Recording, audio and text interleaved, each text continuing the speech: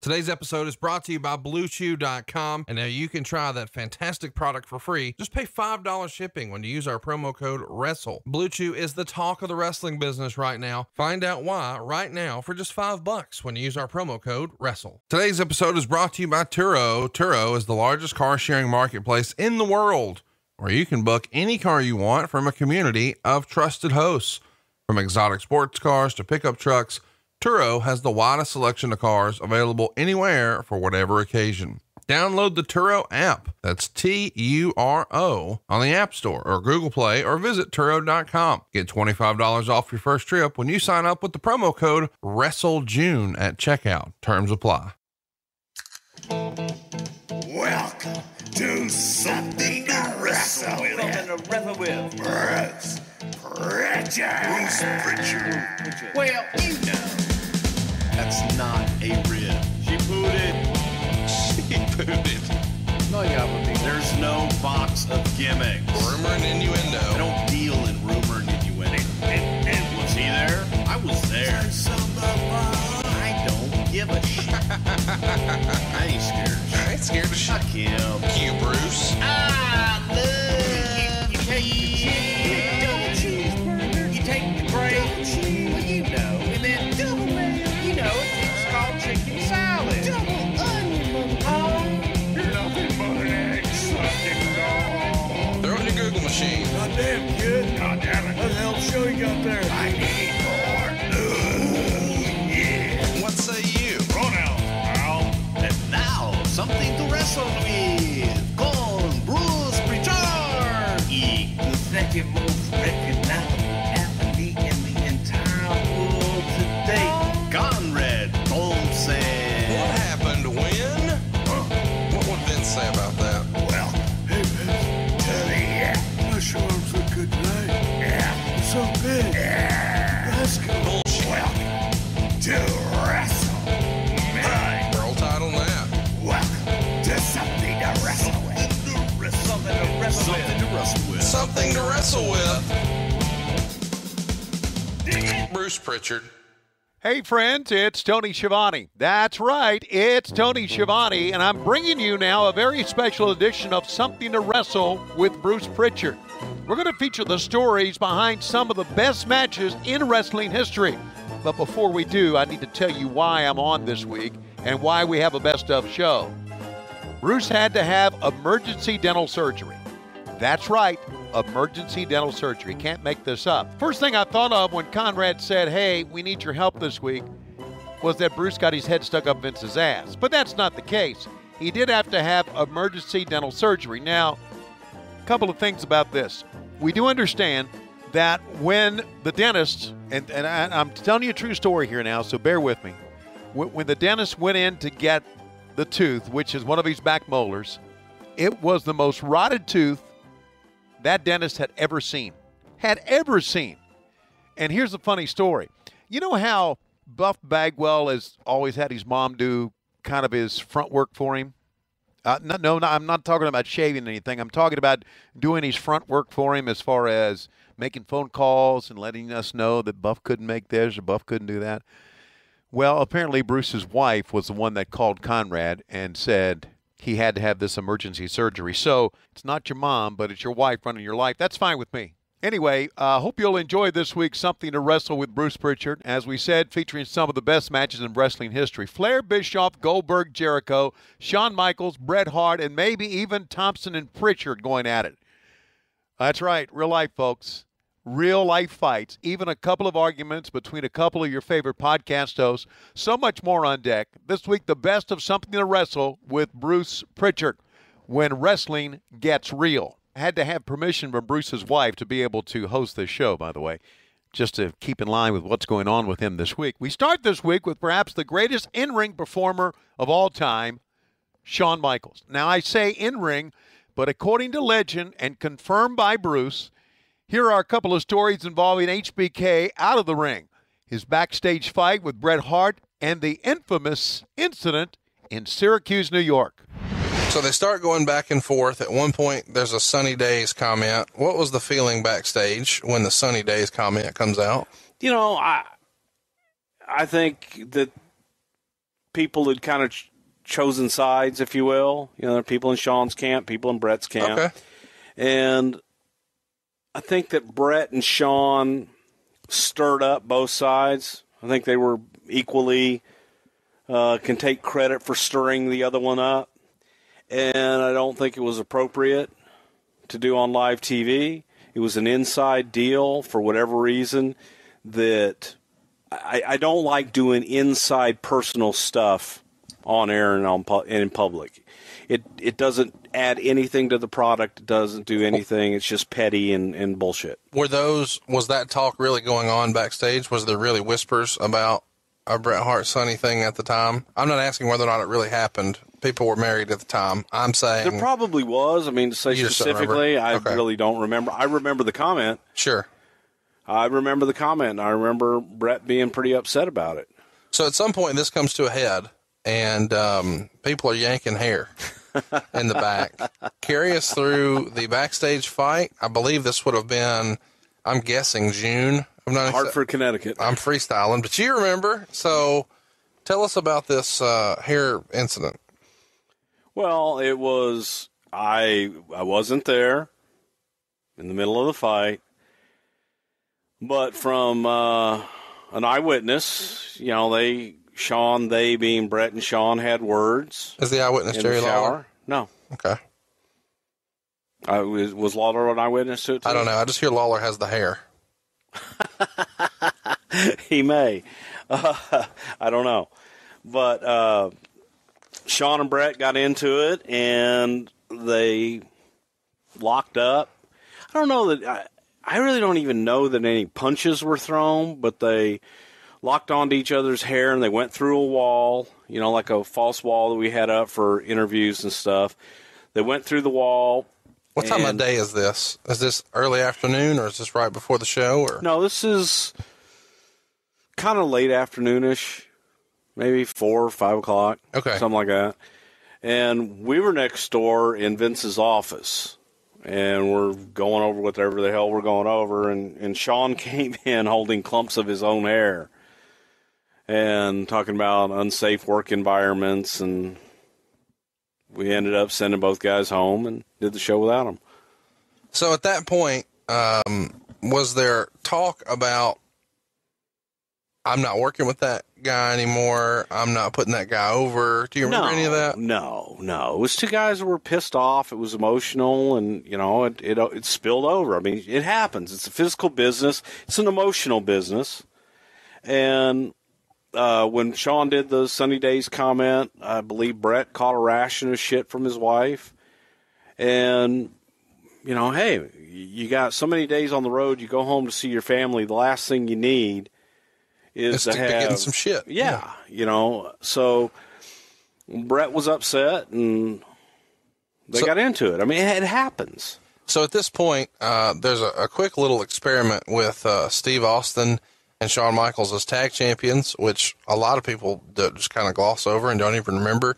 Brett's having a series of phenomenal matches during this time with Steve Austin, and really making Steve Austin with figure fours around a post, the ambulance, just lots of fun stuff. I think that the stuff with Bret Hart and Steve Austin is probably some of the best wrestling matches I've ever seen.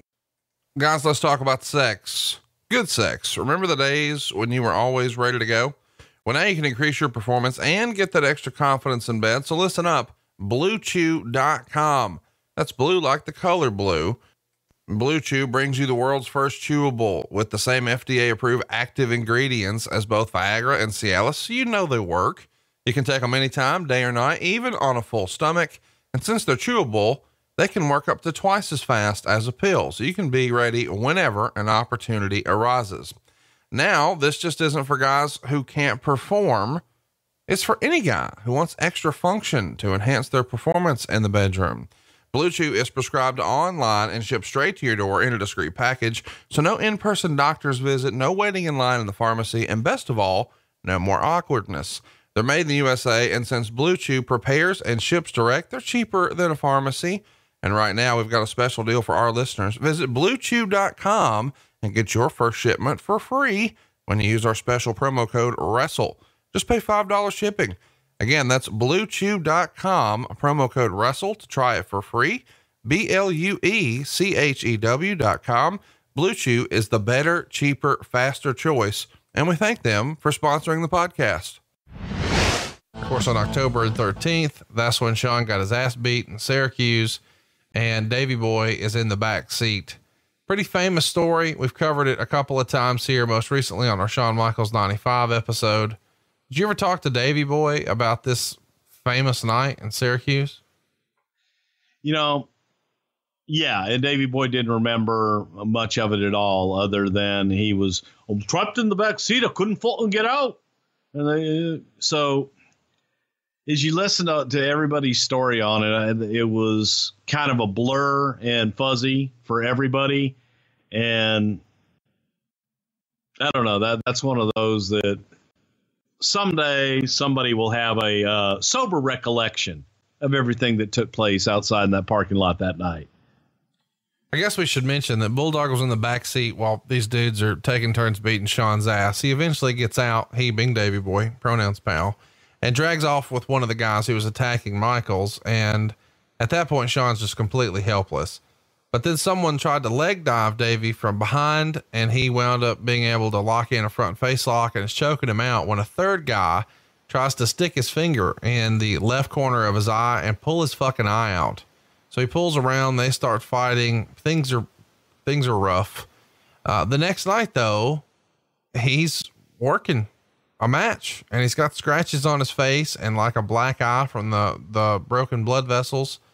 But, Kid is not hurt because he was in the back passed out and they're working a match. Of course, Sean's not there. He's in the hospital. I mean, this is one of those, weird moments where the show must go on, right?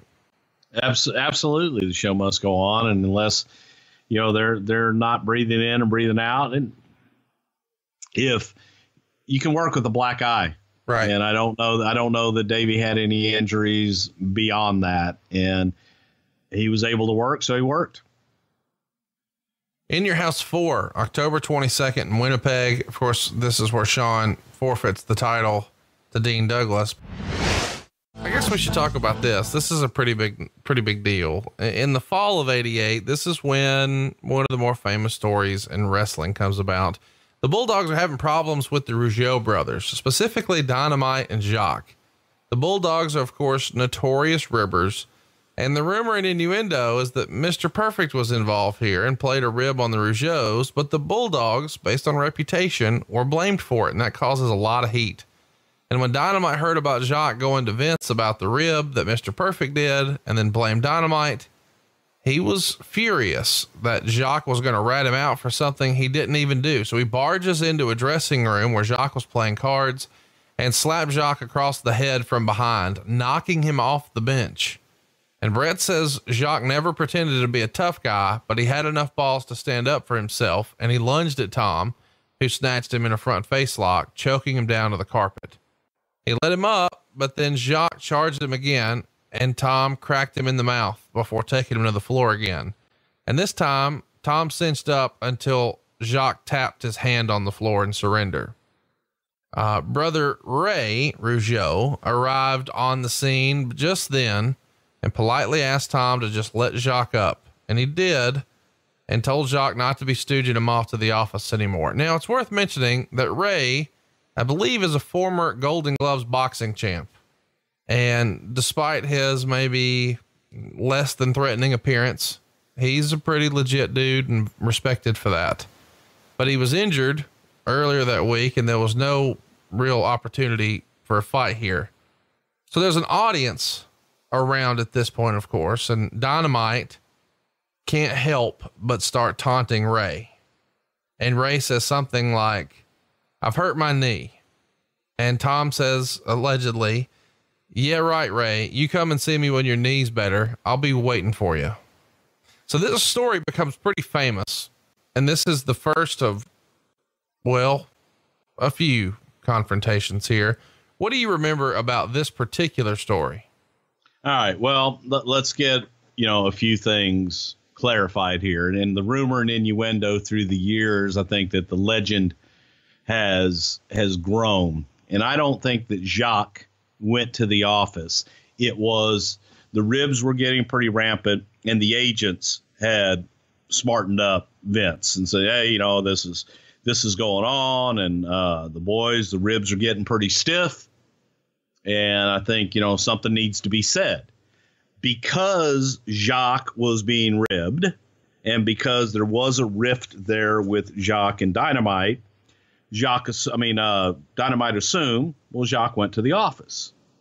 So that was, where the assumption began. Hey, you went and stooged me off. He didn't. It was the agents who were going, hey, the ribs are getting out of control.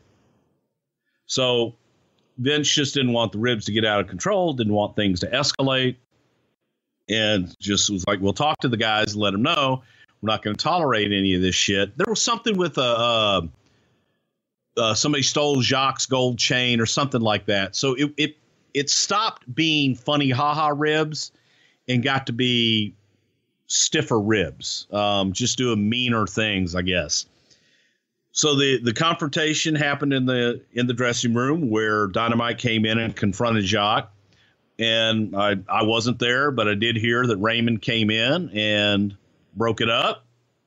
And that Dynamite, knowing that Ray's knee was hurt, told Ray, hey, when your knee gets better, come find me. I'll kick your ass too. Now there's, I was going to say not too many people or a lot of people. Well, there's a lot of people. I wouldn't fuck with anybody. I'm a pussy. I don't want to fight. But if you're a tough guy, one guy you wouldn't want to mess with is Raymond Rougeau. Raymond was very quiet, nice guy, gets along with everybody, but he's the last guy you'd probably want to be in a fist fight with. Had a tough guy reputation, but he never really had to, he didn't have to prove it. He wasn't an asshole about it, wasn't a bully. It just, so that's how I heard it. That when Ray came in, that knowing Ray's knee was hurt, the Dynamite said, hey, I won't kick your ass right now because your knee's hurt, but when your knee gets better, come find me. So that part of it, that was confirmed by a lot of people. Well, they start working. The foundation is working nightly with the Rougeaus, and it's hard not to notice that they're taking this ribbing from the Bulldogs personally. This is all from Brett's book. He writes, and every night Tom made a point of asking Ray how his knee was. I warned Tom to ease up. And then at TV in Toledo, Tom was wrapping up a conversation with Pat Patterson. They're the last two in the lunchroom. As they got up and walked out the door, Jacques sucker punched Tom, knocking all of his front teeth out. As Tom bent over, dazed and stunned with blood pouring out of his mouth, Jacques drilled him until Bad News intervened to save him. Meanwhile, Pat jumped around like a hysterical woman. The Rougeaus had their bags waiting by the back door and bolted before Tom even realized what was going on. A famous story here. What do you remember about when he finally retaliated? I saw the whole thing. I was on a payphone. It was right outside of catering, and I was on the phone, and I noticed, again, when you go back and you realize everything that was taking place, Jacques and Raymond were hanging around outside of catering. When Dynamite came out, Jacques nailed him from behind, and it was a punch from behind, and they turned around and Jacques nailed him again. There were quarters or nickels or dimes or whatever. There were coins all over the floor. And it's like, what the fuck is going on? And I remember Dynamite being bent over. He had his hands up, and it wasn't like in front of his face. He just had his hands up trying to block whatever the hell was coming in. Guys started coming around and shit. Pat tried to get in between them and, like, guys, break it up.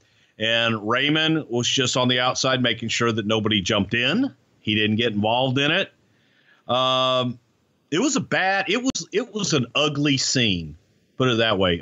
Jacques knocked out Dynamite's front teeth, and it was a lot of blood, and it was a mess. But they did not leave after that, because Vince had a meeting with them, got everybody together that day, had Hulk in there, and, got everybody together that day and made them meet and say, hey, I'm not going to have any of this nonsense and bullshit. Why was Hulk? Brother, why can't we all just get along? Because Hulk was the locker room leader at the time. He was the big star. He was the main guy, and he had Hulk in it.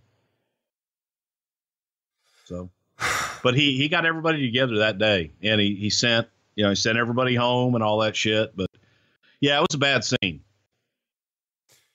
It was written.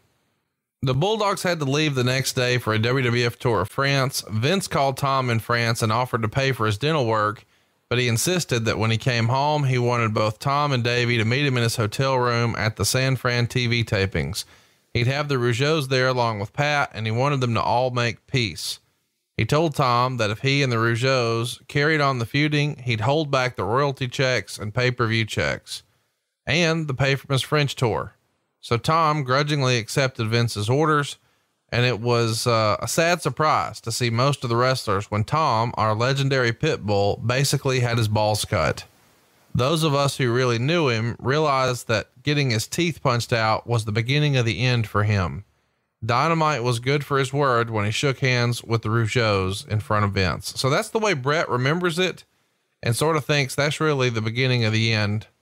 Would you agree with that? It was the beginning of the end. I wholeheartedly agree with that. The order of things I think is a little mixed up because Vince got everybody together then. Okay. When the Bulldogs went over to France, I think it was the bravado of Dynamite saying, by God, next time I see Jacques Rougeau, I'm going to kill him.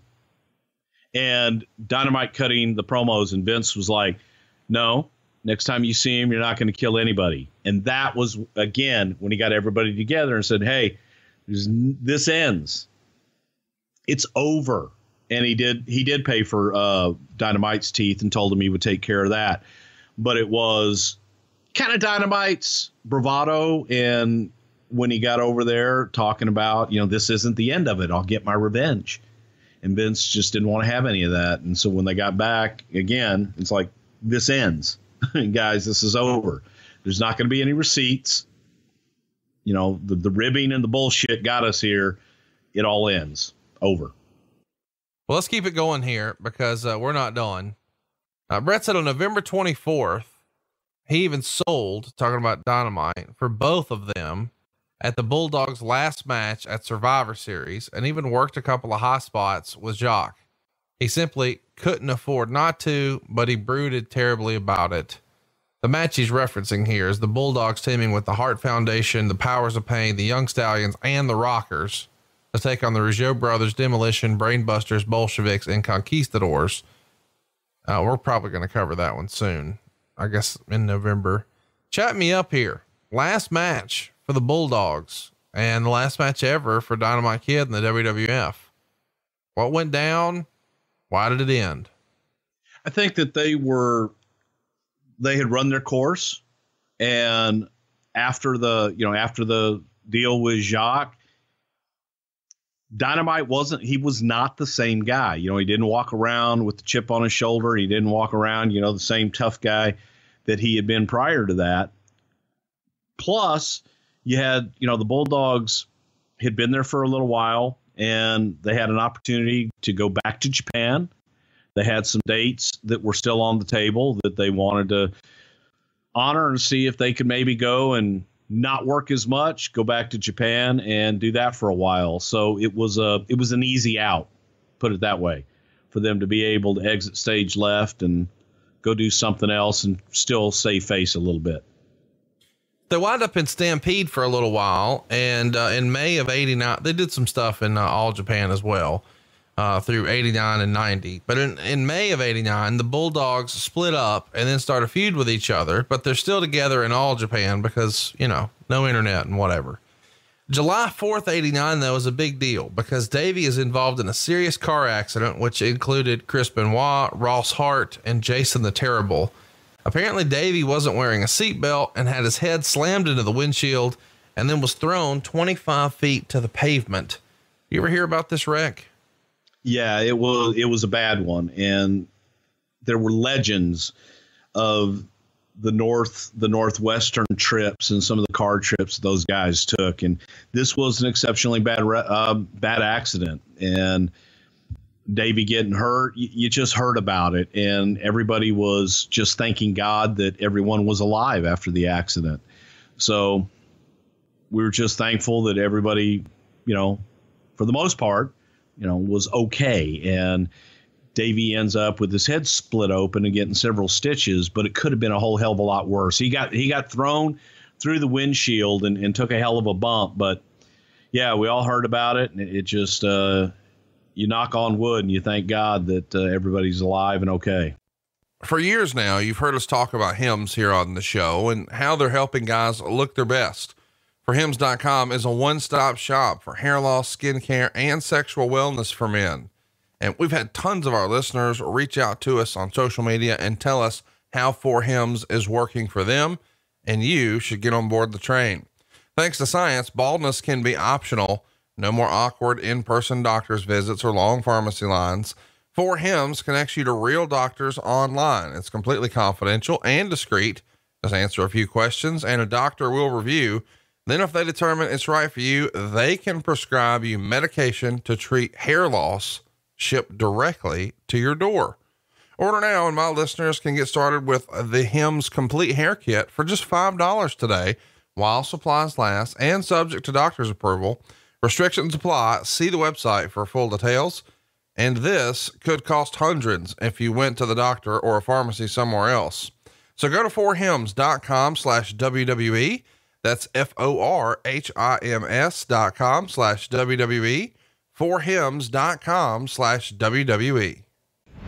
JBL, John Bradshaw Layfield, is known for being among the toughest in wrestling history, but even the toughest can lose a fight or two once in a while. So was Joey Styles pulled from WrestleMania 22 and Backlash 06 because his commentary abilities or to build the ECW relaunch? Vince was looking at that time. He was looking to do the ECW, wanted to get Joey off of that, and felt that if you take him away when he returns for ECW, he'll mean that much more. Where would you rank Joey all time as a commentator in professional wrestling? I think people often put over, Tony Schiavone and Jim Ross and Lance Russell and Gordon Soley and even Bob Caudle, but you never hear anybody put over Joey Styles. I'll put over Joey Styles for his emotion and Joey Styles for his passion in the way that he called the ECW. Joey Styles was as much responsible for the ECW phenomenon as anybody is the talent or Paul or anybody else, because people identified Joey's, "Oh my God," and his unique style of calling the action with that brand. So Joey was very responsible for ECW's success. I think overall is a play-by-play guy. You're going to laugh at this, but he is in the top 5. And I wouldn't have put Bob Caudle in there. I didn't think Bob Caudle was a good play-by-play guy. You have to place, and I have to put Vince in there too, because Vince told a good story. But you got, JR, you got Vince. I put Tony up in there, and I'd put Gordon, and I'd put Joey. Oh, so there you go. Michael wants to know, there's rumor and innuendo about JBL and Joey Styles getting into a physical confrontation. Any details? No, I wasn't on the flight. It was an overseas flight. I think it was a tribute to the troops where JBL was ribbing Joey Styles and then Joey Styles punched him. That was about it. Much ado about nothing. Allegedly, he felt like JBL sort of crossed the line with a comment about his family. He popped him. Nobody expected Joey to fight back, and it was sort of over after that, right? Yeah, it was. Yeah, like I said, much ado about nothing. Joey was fine. Bradshaw was fine. Everybody's like, yay. And it was over. And this is not going to be comfortable for you, so I'll apologize in advance, but there's no way to tell the story without just telling the story. JBL and other SmackDown wrestlers come onto the balcony to watch this ECW One Night Stand show. And this is in the middle of the show. They cut a promo, of course, the biggest of which being from JBL. During Paul Heyman's promo, he tells JBL that he's only champion because Triple H didn't want to work on Tuesdays. And at the end of the show, there's a big brawl in the ring between ECW and WWE guys. And during it, JBL legitimately busts up Blue Meanie's face. and there's a lot of heat on JBL after this. Wade Keller would write, the locker room sentiment seemed decidedly anti-JBL. Quote, JBL's a dick and he has a huge ego. A lot of people backstage enjoyed Paul putting him in his place during his promo. And another ECW wrestler says, what the fuck do you prove beating up Blue Meanie? And JBL, accompanied by Orlando Jordan, did step onto the bus after the event and told a large group of ECW wrestlers that he loved the show and really appreciated what they did. Some thought it was a odd gesture, but others saw it as JBL trying to save face.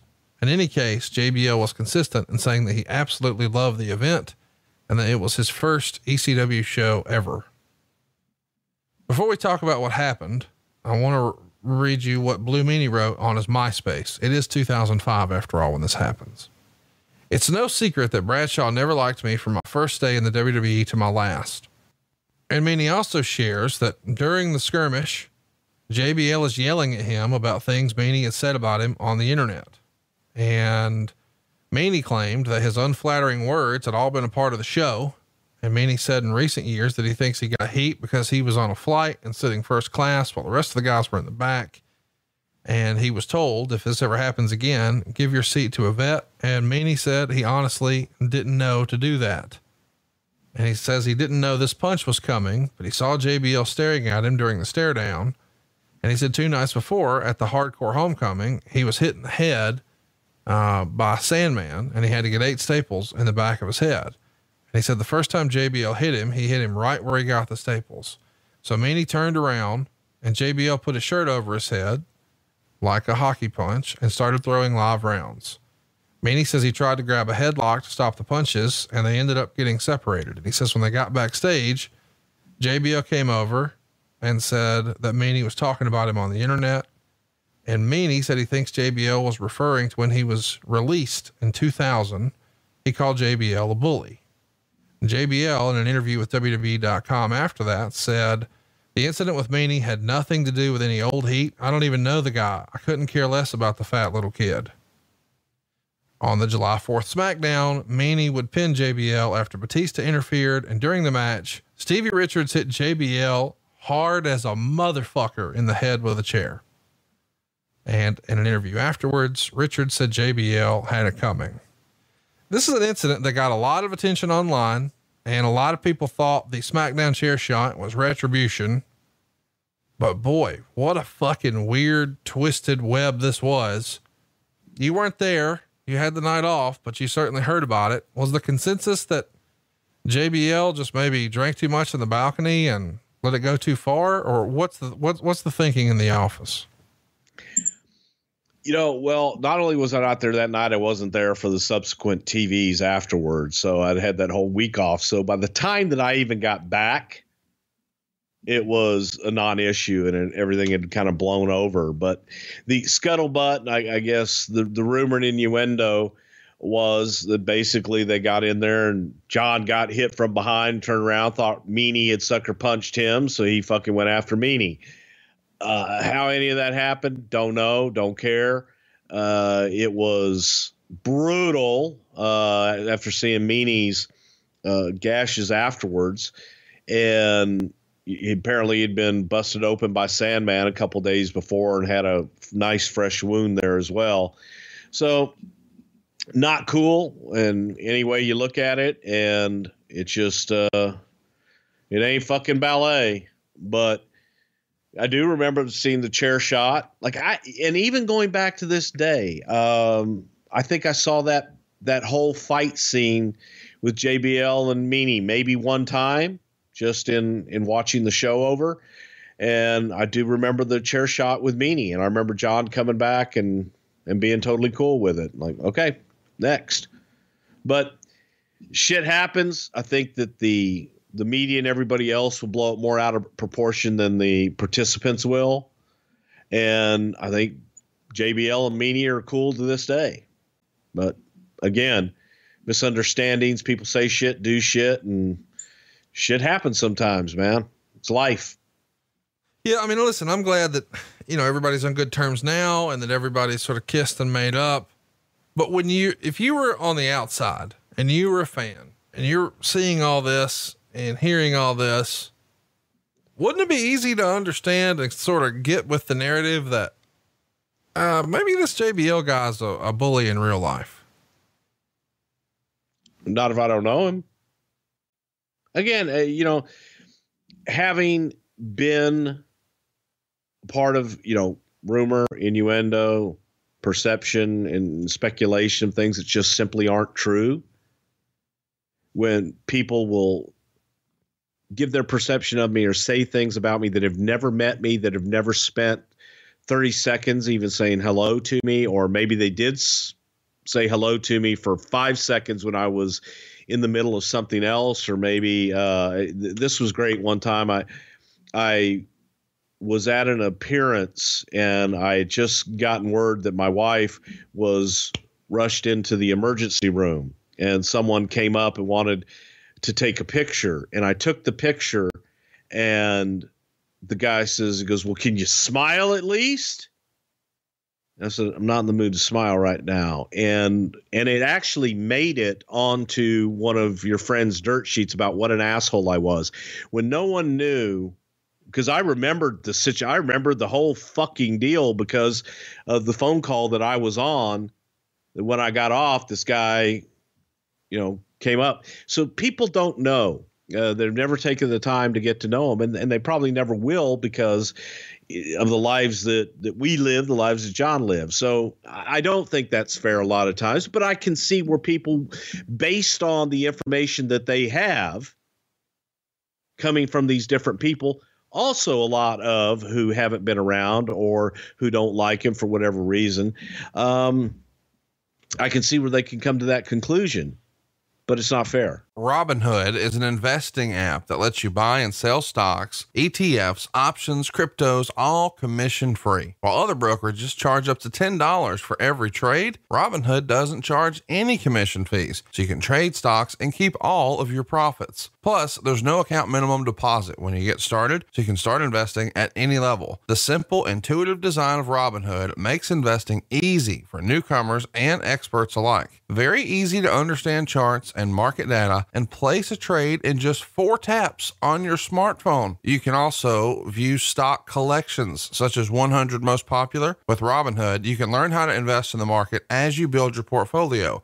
Discover new stocks, track your favorite companies, and get custom notifications for price movements so you never miss the right moment to invest. And Robinhood is giving listeners of Something to Wrestle a free stock like Apple, Ford, or Sprint to help you build your portfolio. Sign up right now at wrestle.robinhood.com. And the winner here is then going to get a shoot match with Kurt Angle. And unfortunately for Chris Naraki, he wins the competition, and Angle pretty much throws him around the ring for about 30 seconds. And I believe even broke one of his ribs in the process. And then he pins him. Before we go on, what are your memories of that? Any heat on Kurt? I mean, obviously accidents happen, but this is interfering with a television show. No, there was no heat on him. He did what he was supposed to do. The issue was that they wanted to have interaction with the WWE talent. So Paul Heyman wanted to have, and we've talked about this on the Heyman show, but Paul wanted to have Nunzio. Okay. Who's legit, shoot wrestler, very tough kid, but he's smaller. He trained with Billy Robinson, and he is a really tough guy, but he wanted Nunzio to stretch all the guys. And that's how it started out. So from there, it went from Nunzio to Big Show to Mark Henry to Kurt Angle to all these different people. So as we're doing this, we're sitting there and I said, well, what you have to do is I went old school. And this is where I did get involved because I went back to the Gene Anderson and style of training guys.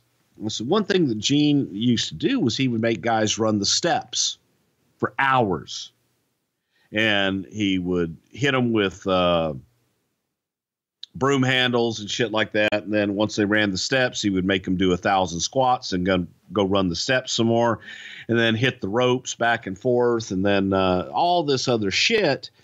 before they ever locked up, before they ever did anything. And then once they were blown so sky high that their legs were spaghetti, then the guy would beat the shit out of them.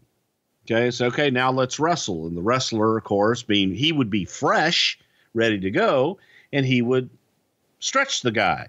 The people that came back from that were the ones that really wanted to be in the business. The ones that couldn't handle that, that's how they would weed them out. Not saying that's a good way to do it or not. As a matter of fact, I don't think it's a good way to do it in today's day and age. But for this competition, my idea was, I said, well, we need to run them. We got to blow them up first. So we took them back, and there was a ramp backstage, and we made them run sprints up and down the ramp. Then we made them do these squat thrusts and all this other shit. But we had them sprint forever until they were dragging. Then once they ran the sprints, we took them in and fed them fettuccine Alfredo. So the contest in there was you got to eat so many bowls of this heavy, creamy fettuccine Alfredo. So now you're stuffing your face with fettuccine Alfredo, and the only thing that they had to drink, they had like 2, not gallons, but the next smaller size of milk that you had to wash it down with. So you had to eat what was in front of you. You had to eat the fettuccine Alfredo, and you had to wash it down with the milk. Now, and one of them may have been buttermilk as well. So now you've been running like crazy. You've eaten all this pasta, drank all this milk. Now let's go run again. You run them some more. We've made them do squats. Now it's time for them to go out and do the competition thing. So now they got to do the squat thrusts and all that other crap. And the idea was to blow them up. Well, watching all this shit, I noticed Daniel Puder, he wasn't sprinting. He was just kind of jogging, and he wasn't going hard at all. Plus, he didn't eat. He wasn't eating his pasta. And I told Johnny, I said, hey, this motherfucker over here, he's not eating and he's not sprinting. He's conserving his energy. So, they got on him and all this shit. And I don't know that he ate all of everything he was supposed to eat, because we had a time constraint too that we had to get through, and we had to get these guys done. So they get up there, and the one kid won, and Kurt stretched him. So that all happened before they ever even got to the air. But it wasn't done in a way old school. It was guys were cheating, and they were letting them slide. Well, after this segment where Kurt's throwing Chris around, he challenges. He gets on the mic and challenges everybody who's still in the competition on the outside of the ring, and says, hey, if anybody wants to challenge me, just step right in. And Puder quickly raises his hand and gets in the ring. You guys knew he had a wrestling background and an MMA background. Are you in the back? Are you in the gorilla position? Do you think, oh shit, this isn't a good idea? It was a terrible idea. We told Kurt, you do the one guy, and that's it. Nobody else. Okay. And we even showed him, this guy hasn't been running. This guy hasn't been running. This guy didn't eat his pasta. I said, don't fuck with them. I said, leave them alone. I said, if they win and you blow them up in the ring, and said, but you do the one guy and you get out. That's it. Well, Kurt kept going, and Kurt, challenged and made the challenge. And this guy sitting there, and Kurt was so mad that somebody would want to face him. And at this time, Kurt has just stretched this big 300-pound guy, which takes a lot out of you. And Kurt wasn't the Kurt Angle from 1996 at this point either. So yeah, it was Kurt wasn't supposed to ask anybody who else wants me, because then it makes him look like a dumbass if he doesn't take anybody. And then he took the guy, and the guy got him in an arm lock, and then Kurt had to pin him. But it was just, It was shitty all the way around. And the point is, we never should have put ourselves in that position. So let's talk about the actual situation. Angle and Pewter are wrestling for position. Angle takes Pewter down. No surprise there. But in the process, Pewter gets Angle in a Kimura. And while Pewter is on his back holding Kurt's arm in the move, Angle's attempting a pin. And one of the two referees in the ring, Jimmy Corderas, quickly counts 3 to end the match, despite the fact that Pewter's shoulders were not down on the mat, and he bridged up at 2. Now, Wade Keller would put in the torch. From backstage, Gerald Briscoe had the ref through his earpiece count a fast pin, recognizing the situation Angle was in. Angle leaped up, got in Pewter's face, asked him what he was thinking, and then went into a trash-talking spiel that was meant to look like a veteran browbeating a greenhorn, but in reality, Angle was reeling from the realization that he almost got embarrassed in front of a full arena and his colleagues, and everyone sees him as, you know, the creme de la creme. I mean, he's the guy with the real sports credentials. Chat me up here. Do you remember Briscoe giving the order to Corderas to count the pin, recognizing that Angle was in trouble? Well, here's the whole idea behind it, though. You had an amateur wrestler, and it was amateur rules, and that was what Kurt was out there doing. But you had dumb fuck referees that didn't know what an amateur pin was. An amateur pin is not a 3 count. Right. An amateur pin is if if both shoulders touch the mat, you're out. That's the pin. It's that quick. So the fact that he bridged out on 3, who the fuck cares? He was pinned. He was down. So he was pinned, and the referee didn't know any better. And I don't think, but at the same time, and I'll defend the referees here, I don't think anybody thought it would get to that point ever. So it just was, it was ill conceived. It was, ill executed, and Kurt put himself in that position. And the kid had his arm locked in. If the kid wanted to break his arm, he could have broken his arm. You know, I think that's what is sort of lost on everybody. If this was a real MMA fight, Kurt would have already tapped, but he's in this spot where he can't tap. Like that's not what this segment's supposed to be. So he's not going to tap, but as you said, I mean, if he really wanted to, he could have cranked that thing, and it wouldn't have been a bad day for Mr. Angle. Yeah, I think he could. I think he had it locked in pretty good. And again, you know, you would have had to break Kurt Angle's arm before he'd tap. He's just that tough and he's that good. But why put one of your top guys in that position? And that was my argument. And that was my bitch, that I didn't like putting Kurt in that situation at all. Angle told people backstage afterwards that his hand went numb after the scrimmage with Chris, and that's why he had a tougher time taking Pewter down. And Keller would write that there wasn't any heat on Pewter for doing what he did, saying that everybody knew he could have injured Angle, but he didn't. And there were a lot of guys in the back, according to Wade, who felt bad for Angle, considering that he was out there in bully mode, but got shown up, numbness or not. Quote, Kurt was working stiff with them, so Pewter went into survival mode, says one WWE insider. That's what he is trained to do and what he should have done. He showed balls and guts, end quote. So chat me up. What's your read on the situation backstage? Pewter comes through the curtain. Kurt comes through the curtain. What are people saying or thinking? Well, Kurt was pissed off, and I was pissed off at Kurt.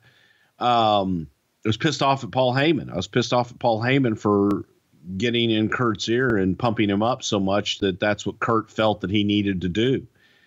And it just made it made the business look bad. It made Kurt look bad. And there was no need for it. It was my anger, I guess is the best way to put it. So I was pissed off at Kurt for letting it go that far. I was pissed off at Heyman for getting him riled up. I was pissed off at Pewter for fucking getting in there. I had a lot of pissed off to go around, but at the end of the day, it was our fault. It was our fault for allowing it to happen. And we should have, going back to Laurinaitis and those guys, man, if you're going to blow them up. Don't half-ass do it. And don't come in thinking you forget a shooter, a guy that is trained to beat you and to hurt you. Okay. And that's what Kurt Angle was for so many years. Then we took that away from him and we taught him how to dance and we taught him how to work with people and not hurt them. So he's not in that mode. He's not in that killer instinct mode. Now you've got a kid who's coming from the world of shoot and hurt and do what you have to do to win, who they have not taught how to dance yet. And you put those guys together. Yes, Kurt, in my opinion, for many, many, many, many years was probably the baddest human being walking the face of the earth and the toughest son of a bitch I've ever seen. However, at this time, man, he was broken down. He had nagging injuries, and he wasn't that same guy. And to put him in the ring with somebody that was hungry and someone that had been doing nothing but that, it's not fair to Kurt, and it's not fair to us, and it's just wrong, and it was a bad call. So I don't blame Peter for what he did. Fucking go out there and make a name for yourself, kid. Here's an opportunity. Go make a name for yourself. Why not? That's what he thought he was supposed to do. Do you think this incident hurt Kurt's rep backstage at all? No. Kurt has said that, this is a very awkward situation. His neck is so bad he can't even do 5 push-ups. But one of the ideas was that Vince wanted him to wrestle all of the finalists, and he didn't think he was worried about Peter at all, but he was more concerned about the 2 big guys. He says at the time he only weighed 207 pounds and his body had started to deteriorate. His neck is just killing him.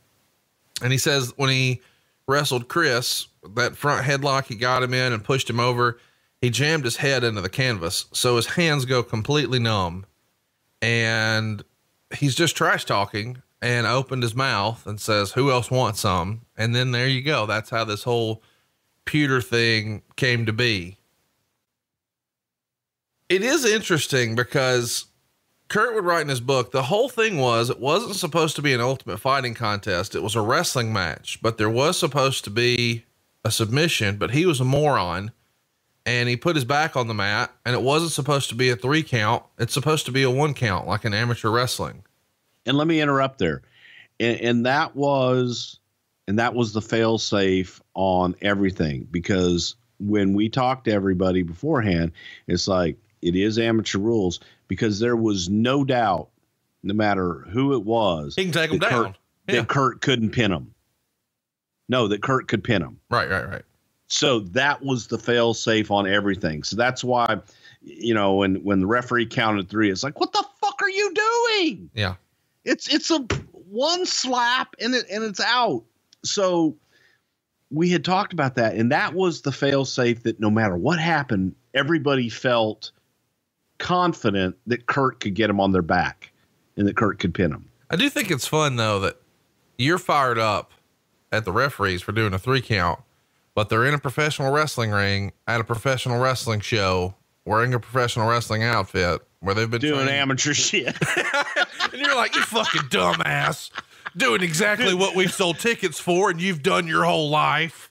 Yeah. Doing a goddamn, hey, we're doing a reality show inside of goddamn entertainment show with an entertainer and a shooter who's real, who goddamn, we want real rules, motherfucker. What's confusing for you, shooter boy? That's what's fun to me though, is realistically, if he would have done a 1 count, the crowd's going to be like, well, he didn't pin him. That was only 1, because we as wrestling fans, we're at a pro wrestling show. We've been trained to believe a pin is 3. He kicked out at 1 or whatever. So anyway, it's just silly. It's fun to hear you silly. But my favorite part is you're fired up on it. I am. I'm fucking hot. That is so good. Motherfucker. I guess we should talk about the end here, but before we do, let's talk about Paul Heyman, because I had never heard the story when you were saying a little earlier about the whole Kurt Angle incident, that it was Paul who was in Kurt's ear getting him fired up. how much blame do you think Heyman had? I mean, had Heyman not gotten in his ear and really firing Kurt Angle up, would he have made the secondary challenge to Pewter? Would any of this have even happened? Had Kurt not got in, had Heyman not Paul not got in Kurt's ear, Kurt wouldn't have even been out in the ring in the first place. I see. So in my opinion, it was Paul who got Kurt fired up to go to Vince to demand to be in that spot and convince Vince that he was the one to be in that spot. Peter says some of his best memories of OVW are when Paul came down and they got to work together. He said he really likes Paul and he's super blessed to have Paul in his life, even all this time later. Tony Schiavone back with you here on Something to Wrestle with Bruce Prichard as we go and take a look at some of the stories behind the legends in pro wrestling. Again, if you just joined us or if you just want to hear the story again, Bruce had to have emergency dental surgery. His dentist said his back molar had to come out, the most rotted tooth the dentist had ever seen. Yeah. Remind me not to kiss Bruce. Not all fights have to be of a physical nature, and sometimes even the best of friends can have a disagreement. Something to Wrestle has no shortage of moments where Conrad and Bruce get into it, and here's a couple of the most memorable of those moments. The Alabama Dream and Brother Love get into it, a little bit about a European tour involving Hulk Hogan, and another with Conrad sticking up for one of Bruce's most frequent targets of insults, Mr. Thompson's beloved ECW. Dave writes a long editorial about how the wrestling business, much like a lot of entertainment business, has a lot of folks who are really good at their craft and maybe even better than others who live permanently in the shadow of more charismatic people without the same level of talent. And he kind of says that that's the situation here because Hulk Hogan is a proven draw. And the WWF needs his box office juice just to maintain its position in the entertainment world. So he feels like Hogan has a lot of bargaining chips on his side as to what he gets and when he picks his spot to return. And even though the majority of the reaction was pretty negative about the direction changed, Dave agrees it was the right move for business this summer. And you could argue that it was the only move you could make short term. But others would say, well, you need to be building long term. So I know you well enough to know that you agree with all of that. So just state that clearly for the record. Repeat after me. I, Bruce Prichard, agree with everything Meltzer wrote here. No, I agree with part of it. What do you disagree with? Part that it was what needed to be done, and it was what needed to be done for the international tour. And it was the right move. You realize how stupid that sounds when you say it out loud? Well, that's what it was. No, it's not. Yeah, it is. We did it so Hogan would be the champion on the international tour. Why'd you need that? Because it was his last hurrah overseas. No one gives a fuck. Sure they did. Different time, different place. Let's run through that. You just spent the last hour telling me how fucking over Bret Hart was internationally and how huge he was in Europe. So if that's the case, why the fuck do you need Hulk Hogan? As over as Bret was, Hogan was over more. And it was Hogan's farewell tour. And it didn't happen. What do you mean it didn't happen? Well, he left he wasn't the champ. He lost it to King of the Ring. But before that was the international tour. That was after WrestleMania is when we did the international tour. And that was Hogan as the champion. Then Hogan came back at King of the Ring and dropped it to Yoko. But it was Hogan's farewell UK tour. That was the whole reasoning behind it. So all that stuff earlier about Bret Hart being huge. Walking on water, he was huge. So they had a $320,000 gate before they even went, before WrestleMania, but you felt like you needed Hulk Hogan. Do you realize how dumb that sounds? No, I don't think it sounds dumb at all. It's adding even more value to it and allow you to raise prices. And if the tickets are already sold, how are you raising prices? You raise prices with Hulk Hogan and just added more value. Give him something else. The tickets are already sold. But you're adding value. How can you raise prices to something where the ticket's already sold? Well, you raised prices with Hogan going over. Listen, you stupid fuck. There aren't any tickets there. Listen, added value after the fact. You bought your tickets now. You got Hulk Hogan, right? Yeah, so the people show up with their ticket and they say, you bought it. You get Hogan as champion, which is what they wanted to see. I understand. And that's what we gave them. But you're saying you raised prices. We did initially raise prices, yeah, with Hogan's return. But I just said that you already had the gate. Like, you do this right. I didn't know you were talking about the tour the next week, because that makes even fucking less sense, because you've already had the tickets on sale.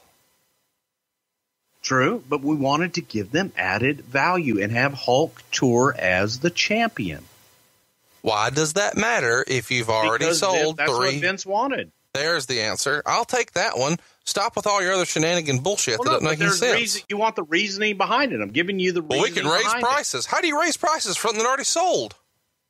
Give me more money. Prices at the beginning. You give me more money, dude. That's what I do. I make money. How could you raise prices in the beginning if they don't know that Hogan's going to be champion? Well, you knew Hogan was going to be there. You give them added value by him being there as champion. So you put the tickets. Got a championship match. This is so dumb. Mike Awesome gets an offer from WCW and signs while he is the current WCW or ECW champion. But now he is a contracted WCW wrestler, but technically the ECW champ. So somebody has this idea. Hey, if we got to get the belt off of him, let's let a WWF guy beat a WCW guy for the ECW belt at an ECW show. That seems like the most ridiculous idea ever, but it's what happened. How did it happen, and whose idea was it? Well, it's Paul Heyman's idea, and Paul looked at it simply as he had lost Taz, and now he's losing his champion in Mike Awesome. What better way, and I'm paraphrasing here, but what better way than to take the guy that went to New York, have him come back home that he left, and have him beat Mike Awesome for the championship. And there was a level of trust there with Paul, with Taz. And as I say that, they weren't on the best of terms, Paul and Taz at that time. I think Paul was still bitter over Taz leaving, and Taz didn't really want to do it. Taz didn't want to go there. He didn't want to do the match. He felt like he had been there, done that, or he didn't feel like he could trust Paul, or he was ready to just move on with his career, or what was the thing? All the above. Okay. I think all the above. And, it's an uncomfortable situation when you're brought in and it's an unknown, because here Mike Awesome is, he's under contract to the competition. Right. They had Doug Dillinger show up with Mike Awesome, his security at the event. I don't even know if Mike dressed in the dressing room or what they did, but that was another situation where Paul was in a bind, and he needed a moment. He needed a big fix. So what better way than to have the former champion come back, it's total shock, and beat this guy and send him on his way down south. So it was simply a favor to Paul, and that was Paul's idea. Any question on Vince's side about whether or not this was a good decision? Vince supported it. I think there was the rumors and innuendo were all that, oh my God, are they going to shoot on each other? Are they going to do this? They're going to do that. I don't think that was ever really a concern, or consideration. We were confident in Taz being able to hand himself. Taz is a tough guy. He's an amateur, knows what he's doing in the ring. And it just, professionally, I just didn't see that happening. Right. So it was simply something to do to help ECW out at the time, help Paul out, and make our guy look good. Well, so from there, I want to touch on it, and we've talked about it before briefly in passing, but now a WWF contracted wrestler is the ECW World Heavyweight Champion, And soon after this show, this taping, you guys make the decision to put him in a SmackDown championship match, which is an interesting concept at the time, because you've got the WWF champion taking on the ECW champion. But you're going to take criticism from ECW fans when you have Triple H beat Taz. I just want you to talk about it, whatever you want to say, and then we'll move on. I know you're going to shit on everything I love, so go ahead. Okay. No, it just made sense. Why would you have him go over? Why would you have Taz go over? Why would you Triple H was the champion. He was the WWF champion at the time. And it's just the way we were going. It wasn't to shit on ECW or anything like that. It's just what it was. I understand the decision to not have Taz beat Triple H. I don't understand the decision to put either guy in that match. It seems unnecessary. It seems like by booking that match, you inadvertently why not? hurt I mean, ECW. why not have it? It's an attractive match. It's one of those kind of what ifs. What's going to happen? It's an interesting matchup. And anytime you can get something where the fans can't call the outcome, that's good booking. Yeah, I get that. It's good booking from WWF standpoint, but don't you think it is? Both guys work for the WWF.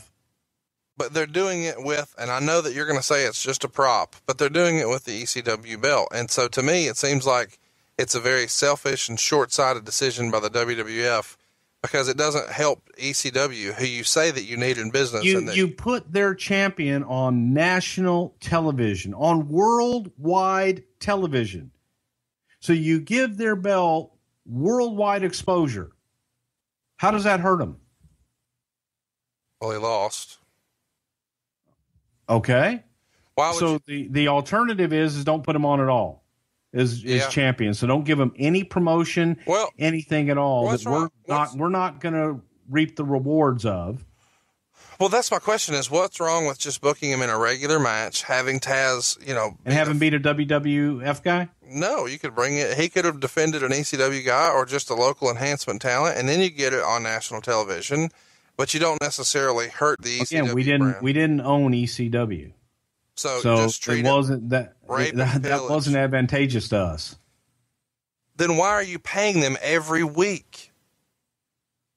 So that our talent would have a place to go for developmental, so they would stay in business for talent to go in between. If you bury the belt, don't you see how that's even a little contradictory? No, I don't. I see by giving the belt exposure that it helps their brand. Even if it's so, let me ask you this: why, when WCW was beating, like a drum, they were beating WWF? I don't know how many weeks. I lost count. You guys lost so much.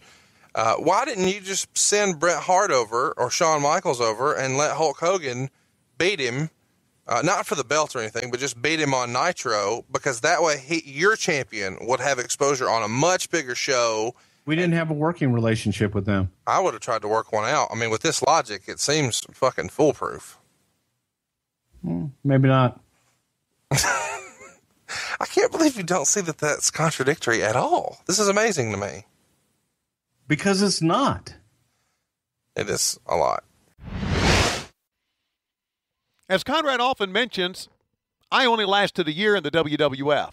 But in my defense, the introduction of WCW elements into the WWF/WWE organization often had negative results. Wouldn't you agree? That almost not quite matched the tragedy of my famed tenure. Who wrote this shit? The tragedy of my famed tenure.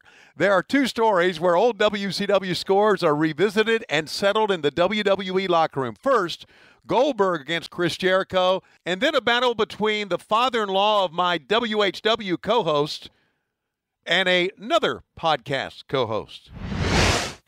Goldberg and Jericho get into some shit and have to be separated after that April 7th Raw.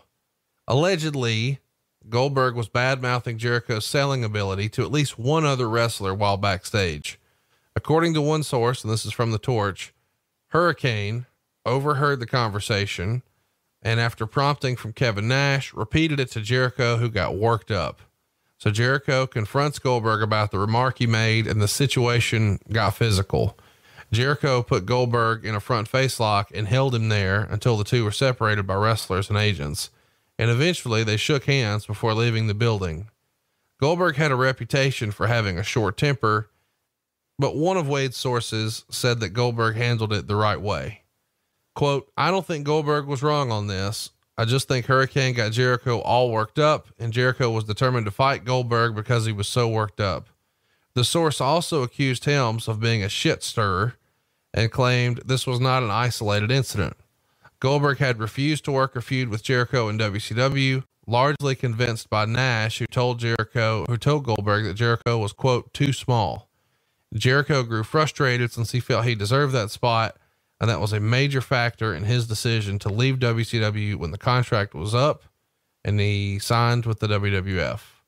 So before we get to what Jericho wrote in his book, did you see this happen? Did you hear about it? What'd you hear? I heard about it. I did not see it happen. No, I wasn't in the dressing room when they got into the fight. Definitely heard about it. You know, it's interesting, the hearsay and so on and so forth of unnamed sources. You know, I don't think it's right to talk, you know, if he's going to say something about Jericho behind his back, then say it to his face. Somebody told Jericho if it was Hurricane, then it was Hurricane. I don't know. Hurricane probably listening to this will probably tweet us and say, "Fuck yeah, I said that."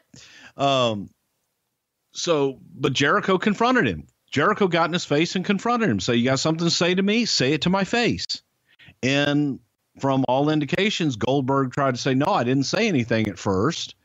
And then the more Jericho pushed, the more, you know, Goldberg got up and Goldberg grabbed Chris at first, I believe. And again, I wasn't there. I'm getting it all second and third hand too. And shove came. Goldberg charged Jericho, and Jericho took him down with a front face lock.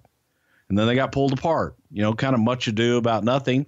But after all was said and done, it was Jericho that walked back into him and said, "Hey, is this going to end here now? Or, you know, do we have to fight again?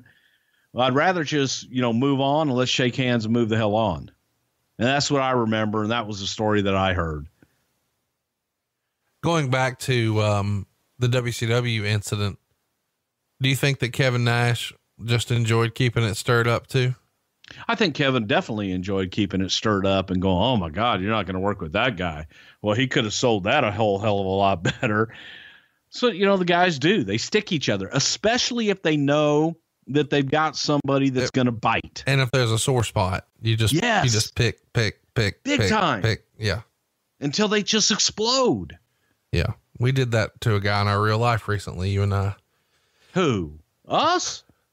Yeah. Who? Not me. You can always tell when somebody's full of shit when their voice goes up like a few octaves. Like, who? What? Me? What are you talking about?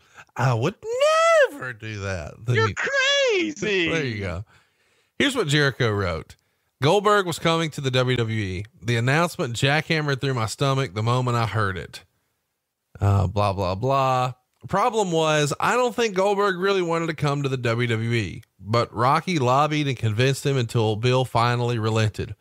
I wasn't too keen on him coming in either, since the last time I'd worked with him in WCW was a complete disaster, but I had no choice and decided to make the best of it. But on the first day, he came up behind me and slapped me on the back as hard as he could. "Hey, Chris," he said loudly and sarcastically, like he was Biff and I was McFly. I could tell he was still miffed about how things had gone down with us in WCW. I was willing to let the past stay there, but I made a promise to myself I wasn't going to let this guy throw his weight around in the WWE the way he did in WCW. Coincidentally, a few minutes later, Vince asked me for a strange favor. "We've got Bill Goldberg coming in, and I want you to welcome him and help him out as much as you can." I don't know if Vince knew about my past with Goldberg. He'd never asked me to help anybody else before, but I told him I'd be happy to do what I could to help him adjust to the new environment, and I intended to do just that. Do you remember Vince sort of having a little birdie put it in his ear that they had a problem, and this being Vince's way of, "Okay, children, y'all shake hands"? No, I don't know. But it wouldn't surprise me at all. And here's why I say that. I can see Vince doing that. Vince did the exact same thing to me and Bill Watts. Bill Watts and I had bad blood between each other. And so Vince was like, Bruce, I want you to take care of Bill, show Bill the way around and help him out, give him a ride and do all this stuff. So hearing that for the first time now, I could see somebody going, Jericho and Goldberg weren't the best of buds in WCW, and Chris might feel a little funny about Goldberg coming in. Great. I'll have him work with Bill and get them together. So Chris writes, it was Goldfinch's first Raw, and I worked with Triple H versus Shawn and Booker T. And after the match, I was pulled aside and informed that Goldsmith had spent the entire match barking to Nash about how I didn't know how to sell properly and how I hadn't wanted to do business with him in WCW. And that pissed me off because I'd never had a problem selling for him or anybody else for that matter. I've always done business, and it was business I was trying to do when I wanted to put Bill over properly in WCW. But it was obvious to me that he still had a chip on his shoulder when it came to me.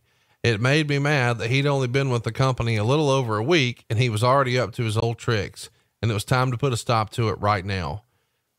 I marched straight into the dressing room and I saw Nash sitting in the corner like a giant praying mantis, acting like he owned the place, while Billy Boy sat across from him with a self-indulgent smile on his face.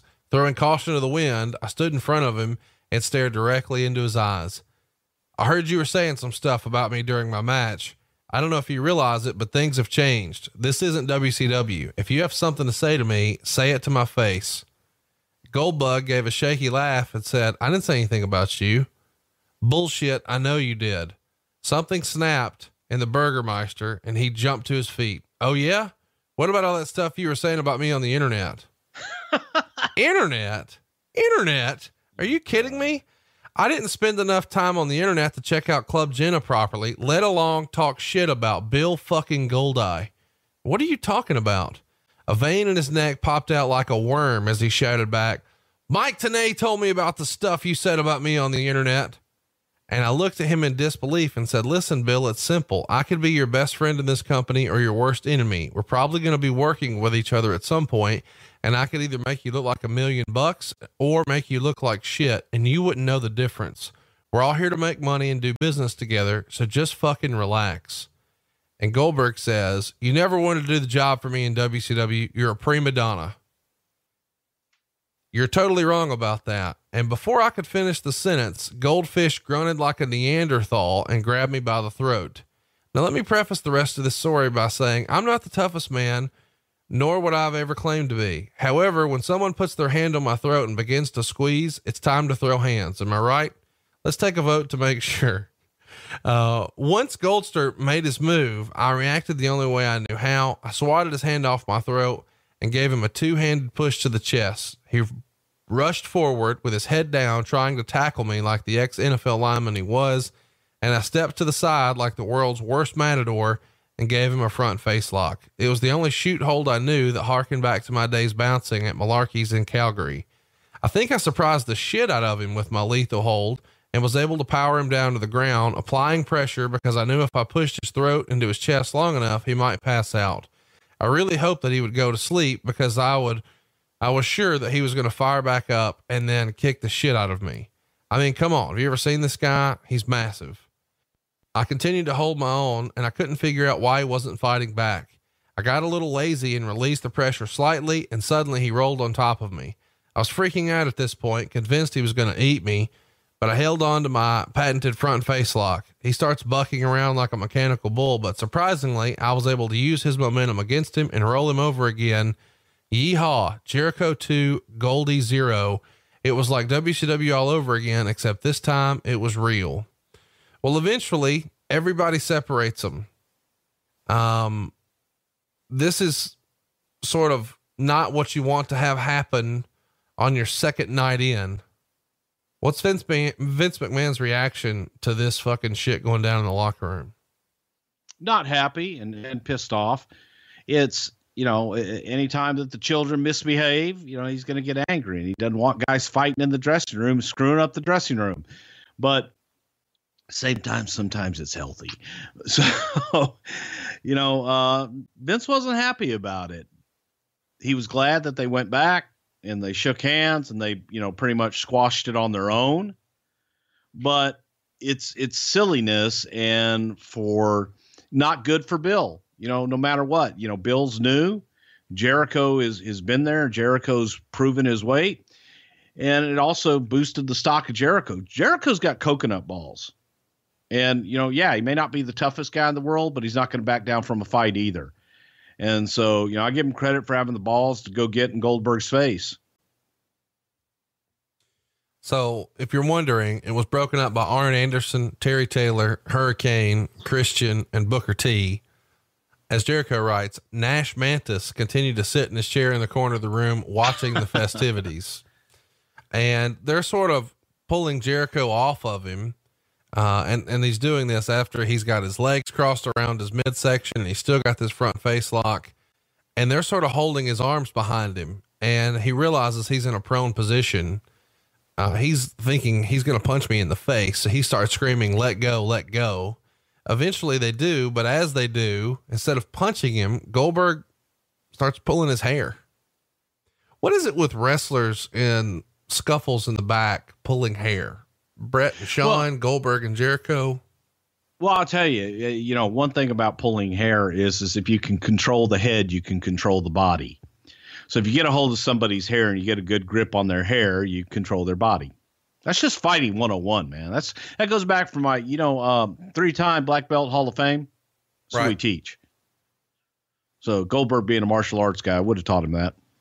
So once they're sort of separated and Jericho pie faces him as hard as he can, and he stumbles back, and Jericho now has lost a handful of hair. Goldberg's probably been embarrassed. Jericho realizes, I'm done with this fight. And he screams, "What the hell is wrong with you, man? You're acting like a goof." And Goldberg replied, "Your mother's a fucking goof." And Booker T has the line of the day as he's chewing an unlit cigar. And he says, "Hold up. Did you just say his mother's a fucking goof? That's the worst insult I've ever heard, man." What would Terry Funk have said that he should have said instead? "Your mother's a whore." Be sure to check BrucePrichard.com tomorrow, and I'll have that "Your mother's a fucking goof" shirt up. Eventually they do settle down, and Jericho walks back over to Bill and says, matter of factly, "Here's the deal. You can shake my hand right now. We can forget about this, or we can come to work and do this every single week. I don't give a shit either way." Goldberg looked him in the eye, shook his hand, and they called the truce. What a fucking story, man. It's not, if this wouldn't have been Goldberg, this is a real question. If this would have been Funaki, is Funaki getting shit canned for getting in a fight in the locker room on his second weekend? It would have depended on what the fight was over. Yeah. I mean, but it would really have to depend on what the hell was going on or how they resolved it. Does Vince have these guys have a meeting after the fact? Does he call them together? Does JR? Is there ever any sort of repercussions or fallout, or is it just a phone call? Everybody explains what it is and we move on. I'm sure that JR probably got both guys together and or separately and just said, "Are we good here?" Made sure that weren't going to have any more of this bullshit. They needed to move on. Anytime there's a skirmish like this, it's hard to really call it a fight, but when there's a skirmish like this, we all remember back in high school, everybody starts to talk about, who won? And so there's this big vote amongst the witnesses of who won. In your opinion, who was everybody saying won this skirmish? Jericho. Did it sour any of the boys on Goldberg? Did it boost Jericho's sort of street cred amongst the boys? Well, it definitely boosted Jericho, and the, I don't know if the line afterwards, "Your mother's a fucking goof," that probably hurt more than anything, than getting taken down and everything else. So, I just think that it helped Jericho and didn't help Goldberg at all. And there was no hype about the heat that Eric Bischoff had, man. He had creative issues with Jericho that caused him to leave, and ultimately we got Y2J, so roll tide on that. And he once threw coffee on Eddie Guerrero. Now, Bischoff would deny that, but Eddie told the same story every time. And he even fired Stone Cold Steve Austin by FedEx because Steve was hurt. I'm sure there were others on the list. Do you remember any conversations with those specific guys about Bischoff coming in, Bruce? No. You know, everybody, it was a surprise for everybody as they came in. And like I said, everybody was professional and cordial with him. Again, they're on the winning side now, and he's coming in, he's coming into their house as a talent. He's not their boss. So there's real no reason to be confrontational or be an asshole in any way.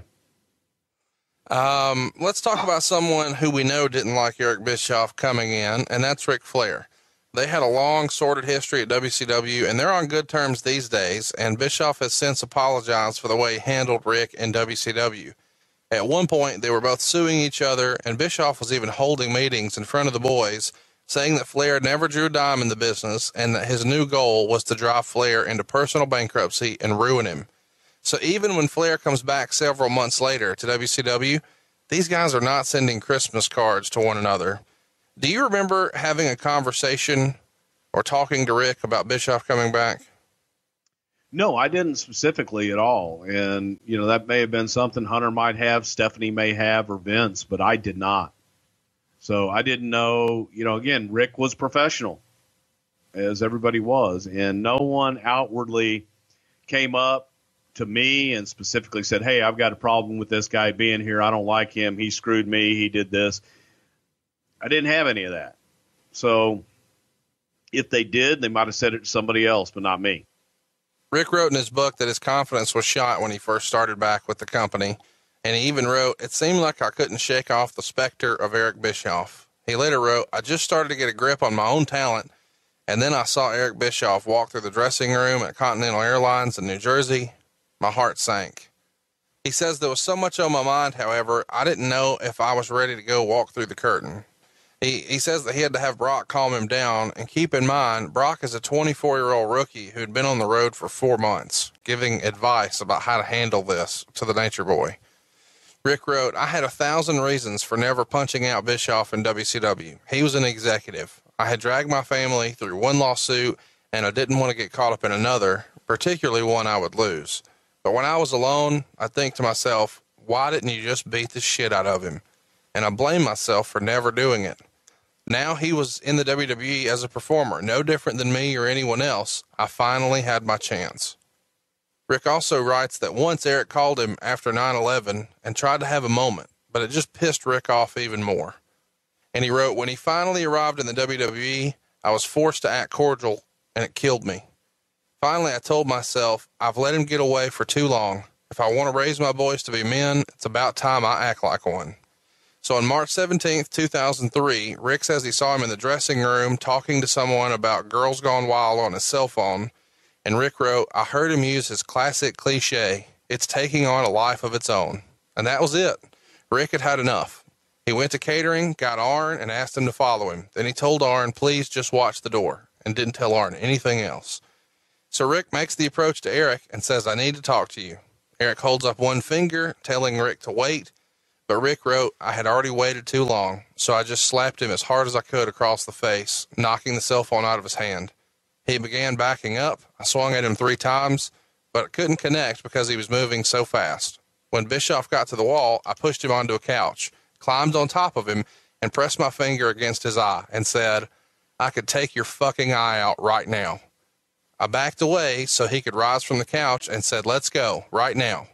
Then Rick kicked Eric in the leg, and suddenly Sergeant Slaughter was between them, and Eric said, I'm not going to fight you. Eventually, of course, Rick had to answer to Vince and explain himself. Vince wanted to know who else was involved and said this couldn't happen as long as he was on company property. It was unprofessional. He asked him if there was anybody else he was planning to attack, and Flair said Hogan. Vince said, please don't do that. Rick also wrote in his book that Eric tried to make peace several times since, saying things like, quote, life is too short.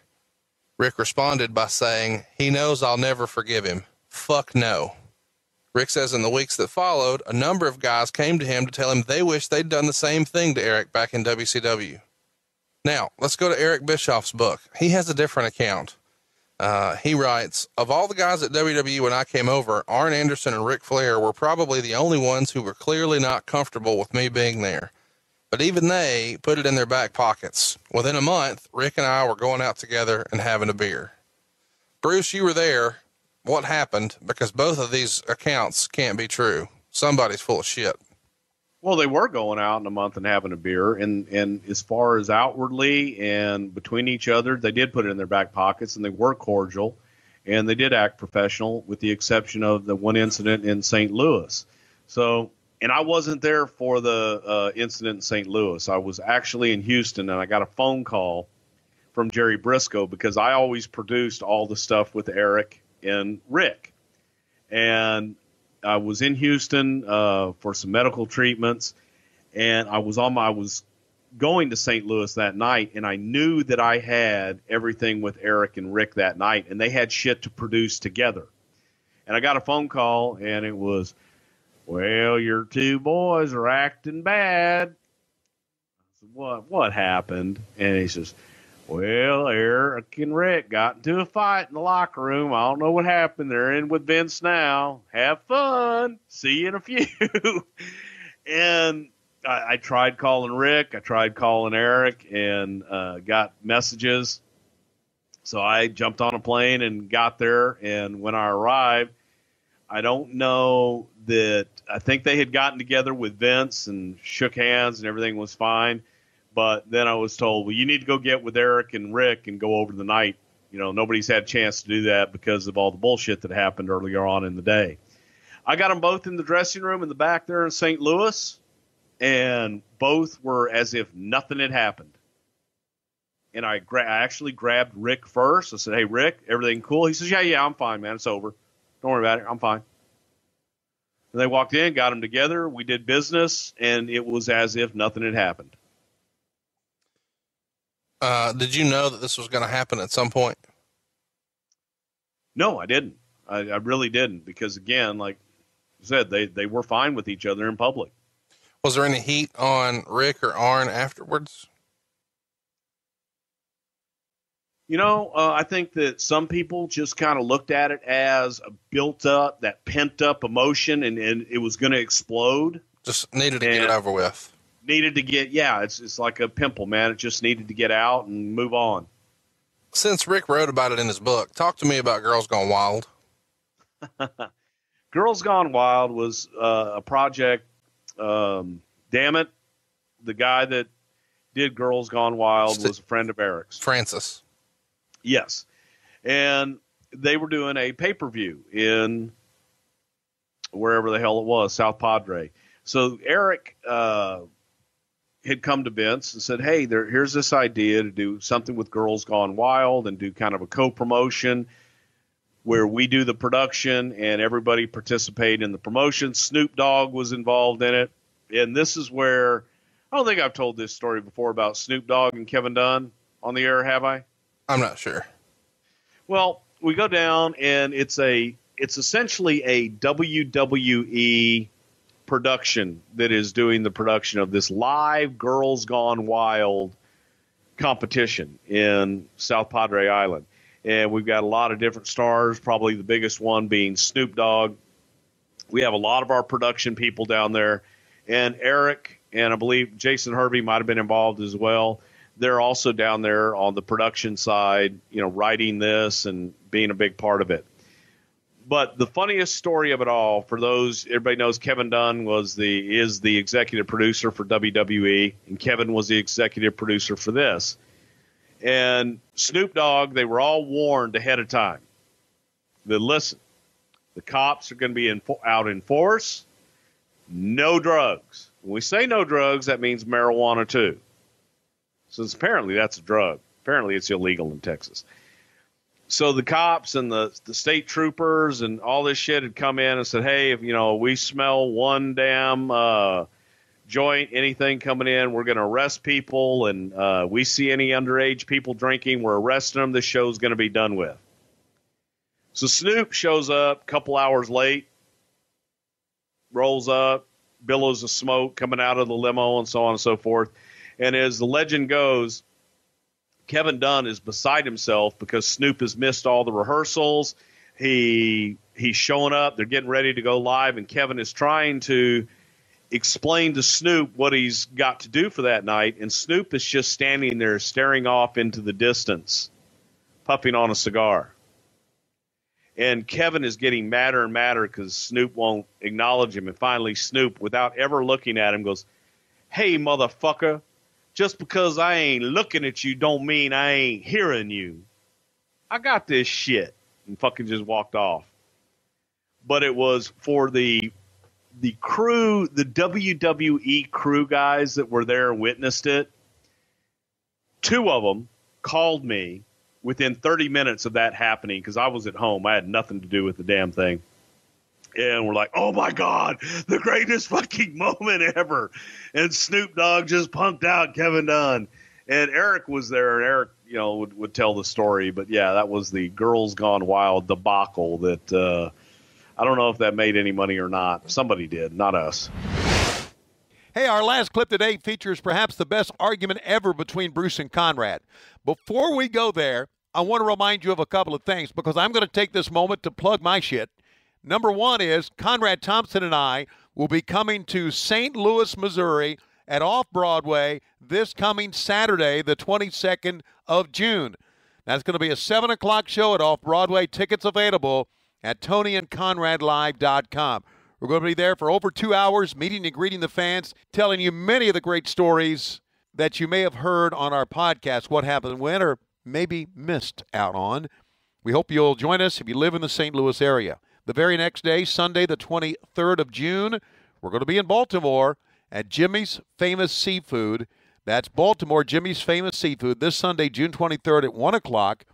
And we'll be bringing our show live there. Tickets available for the Baltimore show at whathappenedwhenlive.com. That's whathappenedwhenlive.com. So if you're out and about, if you get a chance to come out and see our live show, I know you won't be disappointed. So make sure you check us out. One other thing, for all my friends who like our stories, you can get more behind-the-scenes information, some great videos, some silly stuff that we do by logging on to our Patreon channel. That's patreon.com/WHW Monday. Patreon.com/WHW Monday. Hey, become a member and enjoy What Happened When. All right, now to our last clip. Perhaps the best argument ever between Bruce and Conrad. The infamous clip comes from the infamous Austin Walks Out episode. It was one that appeared to get the two O's agitated at each other as it went on. Well, things finally came to a head, and some stacks blew when the topic turned to Scott Hall against Austin and whether or not certain actions were in bad taste. Apparently, Bruce and Conrad see things very differently on this subject. We've talked about this before, but this is the time where we see Austin kind of kidnap Scott Hall and holds him hostage, ties him to a chair, gets him in a walk-in freezer, and is drinking beer. We should probably tell the story again, kind of set the stage for what was going on that you guys didn't know, but you discovered through the process of this segment. Well, creatively, Austin had Hall basically kidnapped and, like I said, taped up to an office chair. And he also had his mouth taped, he being Scott Hall. And Steve is in the back, and he's running Hall into different things and drinking beer and pouring beer on Scott Hall. Obviously, we knew Scott Hall had issues, but what we didn't know was that Scott was taking a drug called Antabuse. And Antabuse is a drug that if you drink alcohol when you take it, it makes you violently ill. And that's obviously to curtail you and discourage you from drinking any alcohol. So Scott's got his mouth taped, and he's having beer poured on him, and Scott starts to get sick, and the medication starts to have the reaction to the alcohol being poured on him. And it was just it was a bad scene. But the worst part about it for me was being in that building till 3, 4 o'clock in the morning, however the hell long it was, reshooting all of that shit all night long because we were running long and Vince wanted to come back and produce all of that stuff. And it just became a nightmare. It was a nightmare all the way around. It became a Vince McMahon production all night long. Can we just say what a fucked up business professional wrestling is, where you've got a guy who's had some substance issues in his life and is working very hard to steer clear of all that. And in a company where you can literally create anything you want, we create a scenario where that guy has to drink alcohol, but he is so job scared, and it's such a culture where he doesn't feel like he can speak up because it will be viewed as weakness, or he may lose his spot, that he knowingly ingests something that is going to make him sick. But he would rather do that than lose his. What a fucking weird business. I mean, well, I don't know that he knew beer was going to be poured on him. And I don't know that he knew he was going to have that kind of reaction. So which makes it even worse. I don't know that's true. It makes it even worse. You guys know that he's struggling. We didn't know he was on that. How would we know? You didn't know that he had substance issues and that he was an alcoholic. We knew he had substance issues. So let's pour beer on him. But if you can't get, that's not fair either. How is it not fair? Then get out of the business if you can't handle it. Listen to you. See what a fucked up business this is. Okay. I can't believe that is what it is. I can't believe that was your attitude. This is a guy who has an addiction problem, and is working hard to get clean. And just to be a dick, you guys want to pour beer on him. And then your attitude is, well, if you can't handle it, get out. No, I'm saying based on your argument. I'm saying that if you come into the business and he knows what he's getting into, and if that's a problem, then speak up. Whoa. You just said 2 sentences ago, Jack Dick, that he didn't know he was getting beer poured on him. You guys knew he was an alcoholic, and you poured beer on him as a surprise out of your own mouth right there. No, it wasn't a surprise. No, you just said he didn't know. Completely taking it out of context. How should I take it? You're in the moment. Steve pours beer on him. Shit happens sometimes, okay? But we didn't know he was on antabuse. Didn't know he was going to have that kind of a reaction. Didn't know he was taking medication. Knew he was working with Austin, who had that gimmick. If he had a problem with it, he could have spoken up. Jim Cornette has you pegged when he calls you the Artful Dodger, because I just said a minute ago, never mind. You're a turd for saying that, by the way. No, I'm not. It's a simple fact. If you have a problem with it, speak up. You just said a minute ago. You know what? I don't want to do this. Okay, we won't do it. We'll do something different. But based on your argument, what you said is, oh, woe is me. Woe is me. I'm so sad. I'm so pathetic. Everyone should feel sorry for me. Because I'm sorry, we put you through rehab how many times? Wait. We're helping you with all of this. Scott Hall never threw a pity party and said, I can't do this. No, you did. No, I said, what a fucked up business it is that you guys know he's struggling with that and you still pour beer on him. That's what I said. You can't act like that you didn't know that he had that problem if your next sentence is, look how many times we put him in rehab. Now look at him. Let's just cover him in beer. That's a dick move, Bruce. No, it's not. Oh, if you can't handle it, get out of the business, pussy. You can't handle that, then do something different. What does that mean? Just what I said. If you can't handle it, you don't want to do it, you don't want to be put in that position, then don't put yourself in that position. How does he know he's in that position if y'all don't tell him? You just said when he shows up to work. So when you show up to work on this show. Move on. Okay. We've already covered this in the NWO show. Yeah, and you're still as big of a dickhead now as you were then. Thank you. Golly. What else you want to talk about? Go on. I'm done. I got nothing else. Okay. Well, thanks, everybody. Hear more of this dumb shit about the NWO and WWE in our archives. Of course, we all know more nonsensical horse shit happened. It was all awful. Nothing was good about it. And Austin was as frustrated as we are right now with Bruce. Thanks for tuning in to the best of Something to Wrestle with Bruce Prichard this week. I'm Tony Schiavone, and I want to invite all of you to listen to Conrad and I every week on What Happened When. It drops on Wednesday. For those of you on Patreon, it drops on Monday. We have a great time. We think you will too. And hey, today's Friday. We would love to see you this weekend on tour in St. Louis and Baltimore. I'm Tony Schiavone, and I'm desperately out of time, just like Bruce's back molar.